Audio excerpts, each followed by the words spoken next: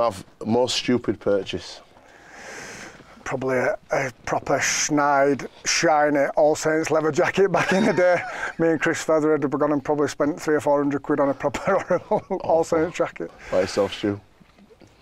I bought some jeans from in centre of Leeds and they had these flags and whatever on and it was £500. 500 quid. Who spends 500 quid on jeans? Wow. Wow. First car, and how much was it? Mine was a Golf. Good story, quick story. Golf, about, I don't know, a couple of grand I bought off Chris Feather. When I went to Australia, I sold it to Jonesy, but I'd crashed it about a week before. I crashed it and had to get door replaced and pay it all off and get it done and sprayed it and never told Jonesy and give him it and he found out it. I don't think he's ever forgiven me. No. It was working order, but yeah. Vauxhall Nova, I bought it with my signing on money at Bradford. So I thought, yeah, mate, it was ace. I've just turned 17, I've been signing on money, bought this Vauxhall Nova, and then I wrote it off in the snow into a wall. Which I was lucky to come out of unscathed.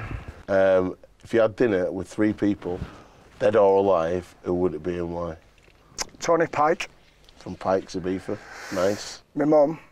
And Tiger Woods. Tiger Woods. That's not a bad. That's not a bad little combo, that. Hugh Hefner. Nice. Neil Armstrong. Yes. Michael Jackson. Michael Jackson. Tom Wyman picked Michael Jackson last week as well. He said Tom Wyman picked Michael Jackson and God, and he said he'd asked Michael Jackson if he did it, and he used God as his witness. There's only Tom Lynham could come out with that. Absolutely, it was absolute gold last week. Guys, just finish off the show. We're going to bring the fans into the conversation as we do every week. We had loads and loads inundated, so I'm sorry if your question hasn't got through. We will obviously try and get as many as we can to these guys. Richie from Andrew Noon, when is he going to stop playing off the ladies' tees on the golf course and playing proper handicap tees? Noon, I knew he'd send that. A good pal of mine. Mate, you love golf now, don't you? I love golf. I think it's me. It's since I've finished playing. I played loads when I.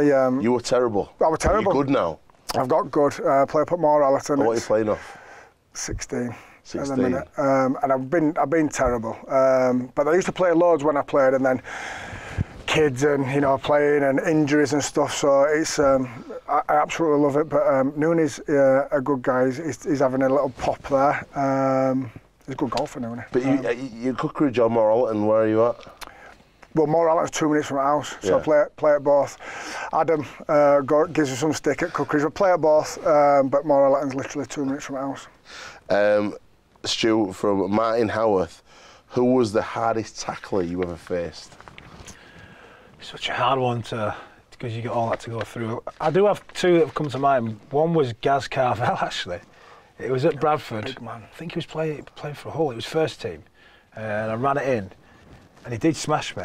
Just got straight back up on that, but it's one of them where you get winded. Yeah. Oh, it was painful. And the other one was Trent Barrett. And this was for halfback. Yeah, but he's a big man. He can bash. He's like 6'3" and he's a halfback. He then came to Wigan, and I used to bring up at times and say, "Oh, you cheap shot, mate! You cheap shot, mate!" To be fair, because the ball had gone across me, so I didn't actually have the ball, and so I've gone to catch it. It's gone across me, and then he smashed me. Yeah. But I didn't have the ball, but he smashed me. Yeah. He once absolutely filled me in. Honestly, Honestly, probably the worst tackles, and my own fault. So it was the week before the 2005 Challenge Cup final. So we played Bradford at Headingley. Yeah. Keith smashed his ankle. Joe Vergana snapped Keith's ankle, and we got well dusted up. Yeah. But me being me all game, chirping away, giving him stick. Game's gone, and we kicked, and we got a drop out. Paul Deakin dropped out. Hooter's gone as balls in there. I've caught it. I'm playing my first ever Challenge Cup final week after. I thought, sod it. I ran 100 mile an hour straight at him. He whacked me, picked me up, drilled me into the floor, head-butted me, forearm, bit me lip, stole my lip, bust my nose, out I went, and he just dragged me off. and then completely me off. I should have caught ball and kicked it out. It could have killed me. He just absolutely obliterated me. You got brave for one moment. Absolute idiot. My case to you both, favourite moment and worst moment from Leeds Bradford derbies? Mine are easy. 2004 grand final. Yep. And worst was 2005 grand final. We used to have some great battles. It were a proper rivalry and we were all coming through. Yeah.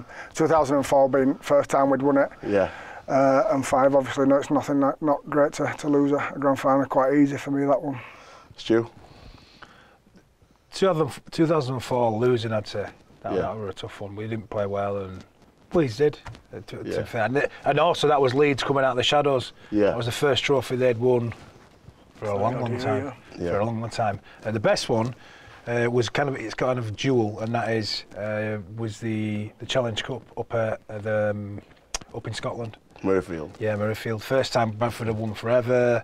You know, beat Leeds and all the rest of it. But the following week, or 2 weeks, it was back at Leeds was the game. It had been billed as this game as Rhinos are going to come back and they're going to smash Bradford and this and that, and then we beat them 44-6.